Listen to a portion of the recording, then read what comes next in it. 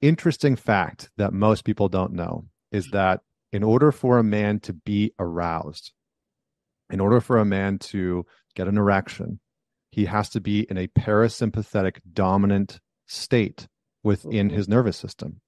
So he actually has to be in a more restful, more calm, digestive state in order to get aroused. So a Mm. lot of the non-medical erectile dysfunction problems that happen, a lot of the non-medical premature ejaculation challenges that men face is not because there's something physically going wrong besides the fact that they can't get out of that stress state. They Uh-huh. literally cannot move their body out Yeah. of this place of their breath is going really fast, their heart rate is elevated, their body's releasing cortisol, stress hormones, adrenaline, etc.